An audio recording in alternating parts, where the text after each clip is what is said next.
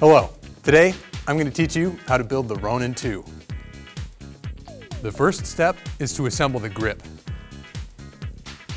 Take the upper part, place it on the lower part, tighten it down. Then take the gimbal itself and carefully slide it onto the dovetail mount on the grip. Then lock it in place.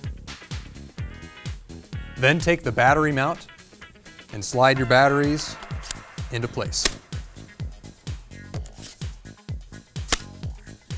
Then secure the battery mount onto the back of the Ronin.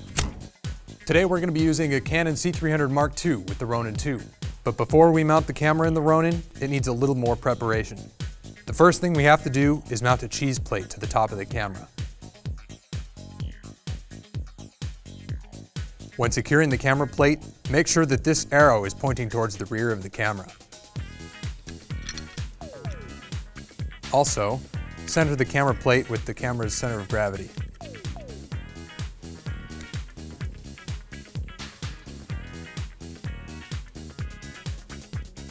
Before we can place the camera on the Ronin, we have to install the camera top crossbar.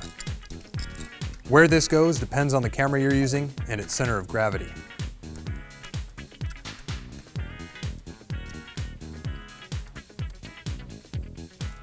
In order for the C300 to fit on the Ronin, we have to remove the side handle.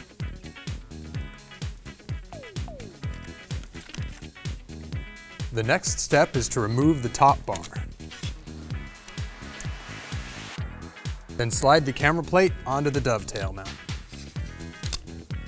and lock it down. Now the top bar can be replaced. Don't tighten this top knob down completely, leave it a little bit loose. Then lock down the sides. Before balancing the camera, be sure to remove the lens cap and attach any other wires or cables that you need in order for your camera to operate. The Ronin 2 is a 3-axis gimbal, meaning we have to balance each axis. We're going to start with the tilt axis. Right now, the camera is very bottom heavy, so I need to move the whole apparatus up. To do that, start by unlocking these, then tip it up like so and rotate these until it stays.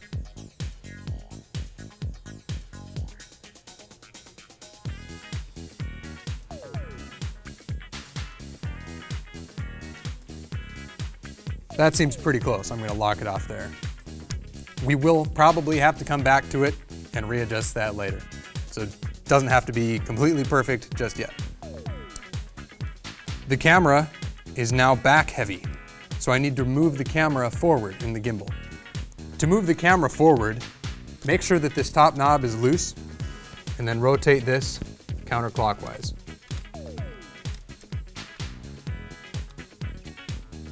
Once complete, tighten the top knob.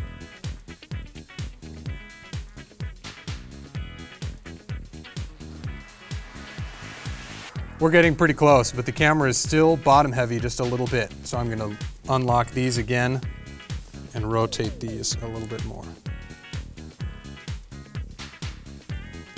The tilt axis looks good. We're going to move on now to the roll axis.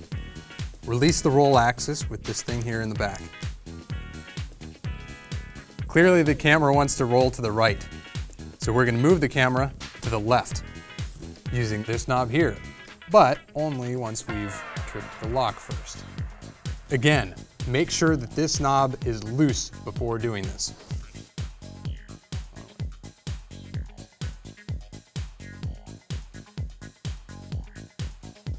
Then lock it when you're done. The third and final axis is the pan axis. First, unlock the pan axis, then unlock the pan axis control.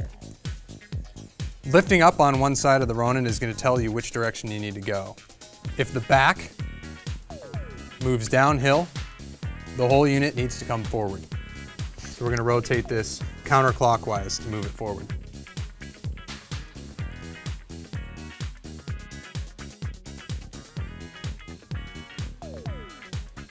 That looks about right.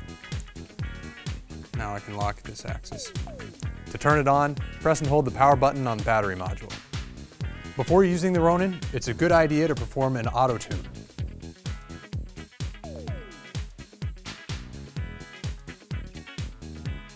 The Ronin 2 is now balanced and ready to use.